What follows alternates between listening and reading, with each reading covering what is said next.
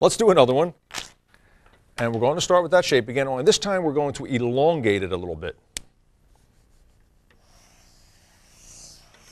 See what I mean? We kind of pulled it apart a little bit. Now we're going to draw a dog. A couple ovals. And we'll have him looking at us like a real big, wide-eyed, friendly dog. Again, leaving the white. Now over here we give him a big oval for a nose, and we fill that in. I hope you're following along with me because this is really easy with this little trick. Right out of that circle, we're going to make another smile, just like we did before. And let's have his tongue out. He's adorable.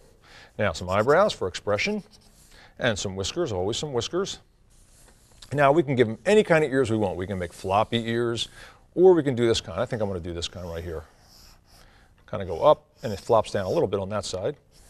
Yeah, that works real well. Now let's put his neck in, and some shading, and a collar. Cute. All right, let's do another one now with the same shape.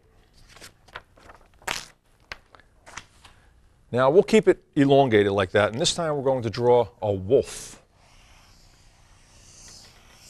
All right, now we'll give him the same kind of nose we did before with the dog, but make it a little smaller. How's that? Now out of that nose, we're going to draw his mouth, but watch what we do here. We're going to break that line up a little bit and not make it so smooth like we have been doing with the bear and the dog. And look at that. He's starting to look sinister. We'll put some teeth. Yeah. Now there's all kinds of ways to draw cartoon animals. You can draw them upright, like walking like people, or you can have them down on all fours.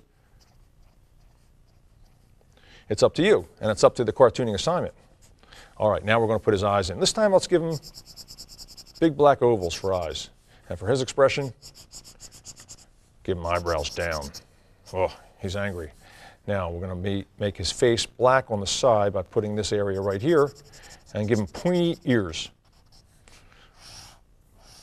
Boom. Yep. In animated cartoons, you always see them walking upright, like humans. Now let's give him a neck just like we did with the dog. All right, you take a look at that, and I'll play a little wolf music, all right?